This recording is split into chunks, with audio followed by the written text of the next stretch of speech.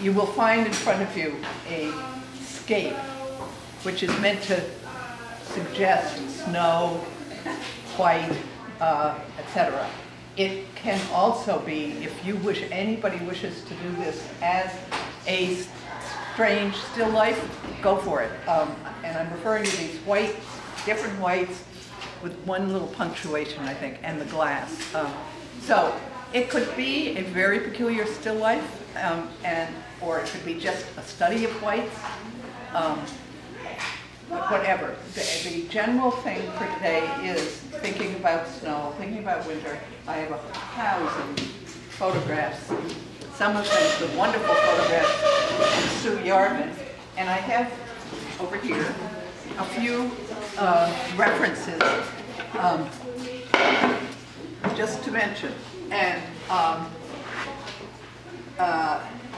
let me start with this one point, Maureen's point. Which is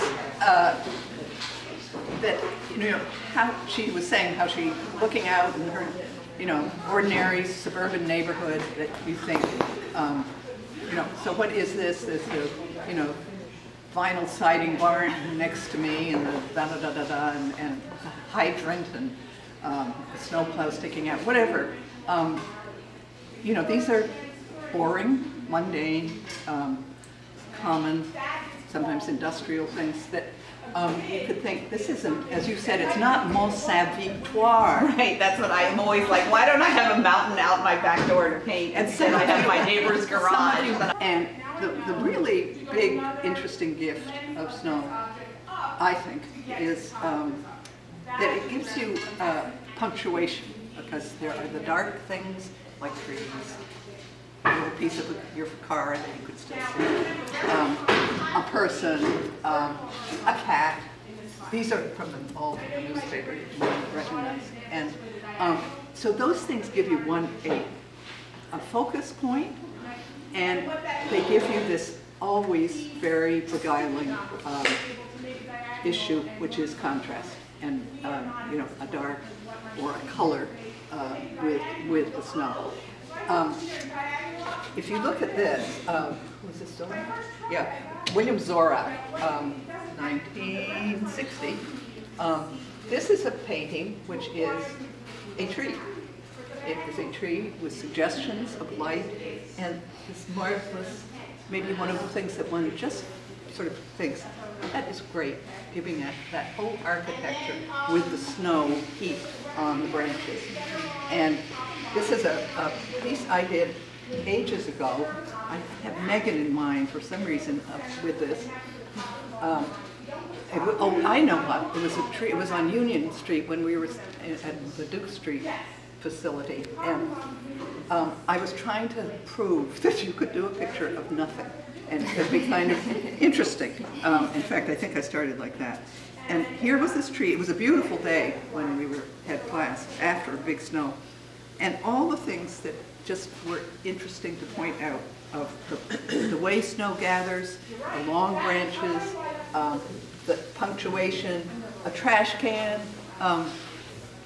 with a color punch, are all things that are fun, interesting for the eye. And so that was one of these things.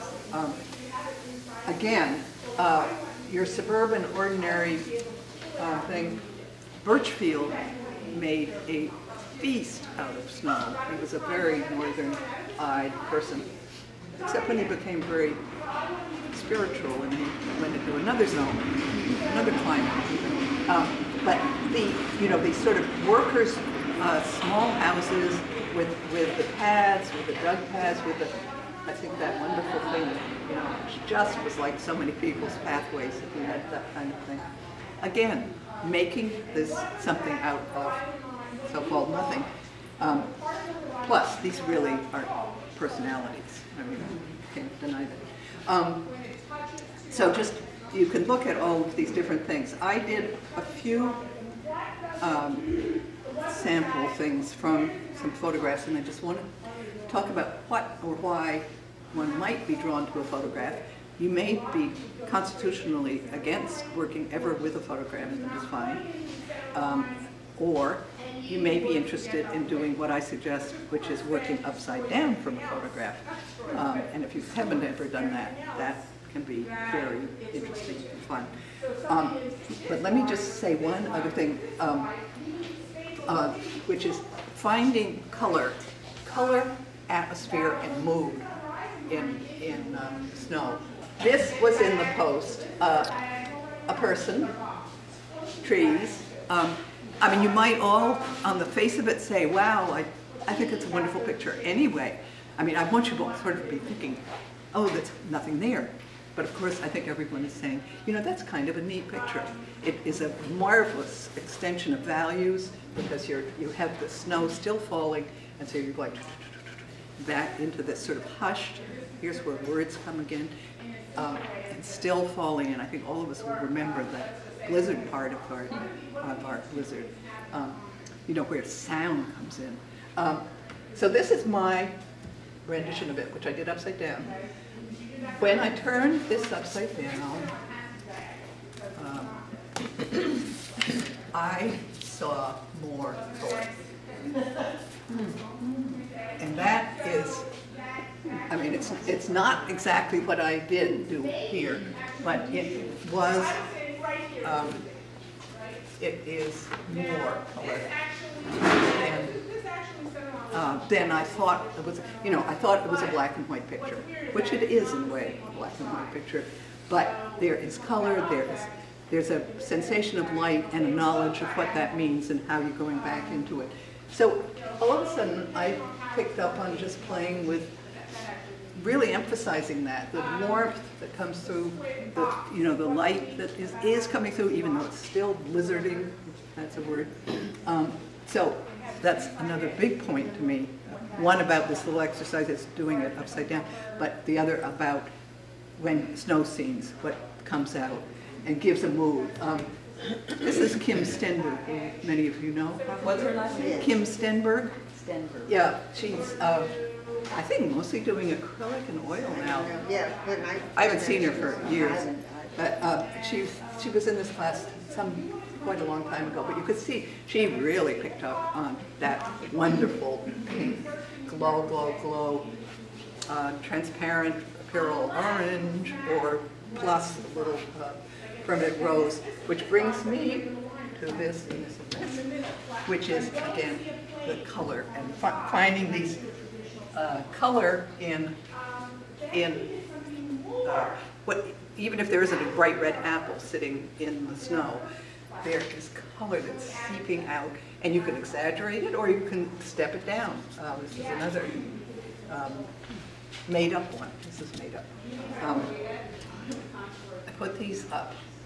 I've talked about this before. I'm not going to go into it again, but I love the whole issue of this, which is, this is a painter named Daisy Craddock, wonderful name, who did a number of paintings. These are oil pastel on paper, and they get their meaning and their punch and their everything else, interpretation, from very much from their titles.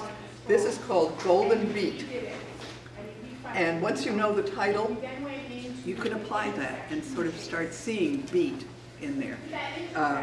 This is called cucumber something, cucumber.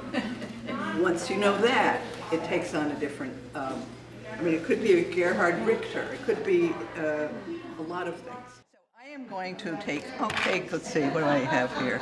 I have Aurelin, quinacridone gold, Hansa yellow light. I think I'll take a little of that and just give it a little. But now, from now on, transparent, here's this famous transparent pearl orange, which basically I call in the burnt sienna family. Just as I almost would call, I mean, or it bends towards that from an orange, but it's already, actually, just while I'm yammering around, it has dried a little bit more than I want, but I'm going to then use gravity. I can see this is real. I'm going to have to re-wet this. And then again, this is why every single painting, I mean, whether it's a practice demo or something, is both a learning thing to me. I mean, each time I'm learning something new, or it is also a responding. But with a cold press paper, that will happen. There is a linen-y, silky quality to this paper, which, again, I'm going to burst into tears, which you'll never be able to duplicate because it doesn't exist. But if only it did. What paper is it? Fabriano, the original Fabriano Artistico. It's not made anymore. And it's not made anymore. There are others very... the Fabriano Artistico soft press is similar, but not exact. Is that 140 or 300? This is 300. While I am going to start putting a few little Dark. Yep, and I'm going to start using my, and this may look a little bit random, what I'm doing, but it's not.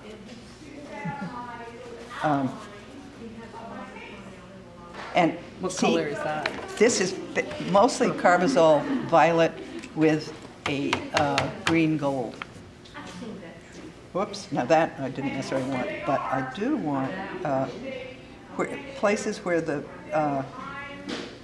where it's dried more than, yeah, I can see that's now. fine.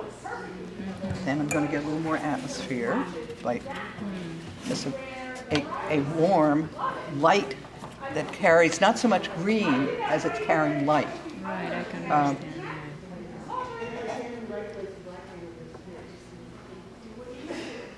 And, you know, if I were doing this in my own quiet of my studio, I would be being more observant and not talking, because I don't talk there.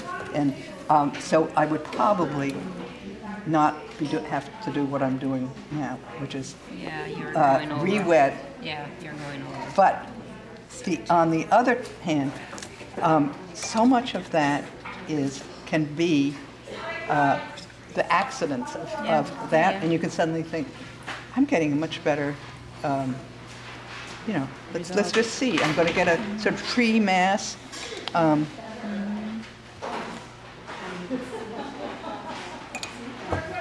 But if you don't re-wet, you know, the whole part there, you're going to get a stop,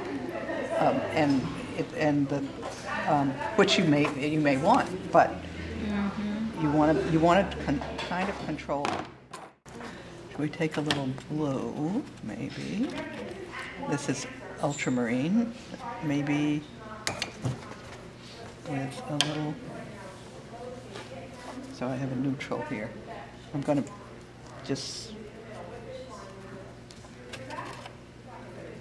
And getting some imperfections in here, it can be kind of, I'll try to go for a few more, being a little bit more daring. You know, you start getting real tree stuff happening. I don't know, I'm just going to leave this. This was, as you may have seen, was a dry spot. I don't know if I'm going to want that, but I'm just going to leave it. There's some degree of fixing that you can always go back to. And so that's why, as a game, sort of almost doing something with one of these photographs is a wonderful way to say, respond to what's happening on the paper. Don't have it fixed in your head that you want, you know, say you're working from a photograph or you're working from nature. Say, I want it to be just like this. Right.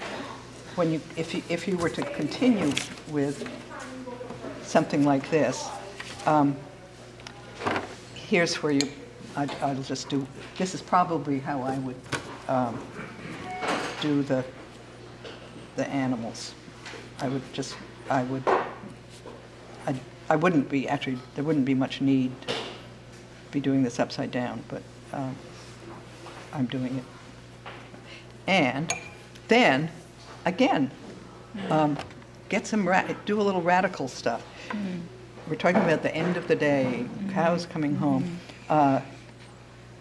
What about, just getting that light that hits, maybe even just almost along, sometimes almost evaporates the ear of the cow or something because the light's coming through. And then, I wonder what, oh, okay, that's fine. Then, they're parts, but let the water and the paint do their thing. The water and the paint do their thing. Yeah. And trust. Trust that it can. Yeah. You can see that. And it, it continues to sort of percolate out. I don't know if that's the tail. That could be enough. Yeah. When it dries, it's going to just have this little halation.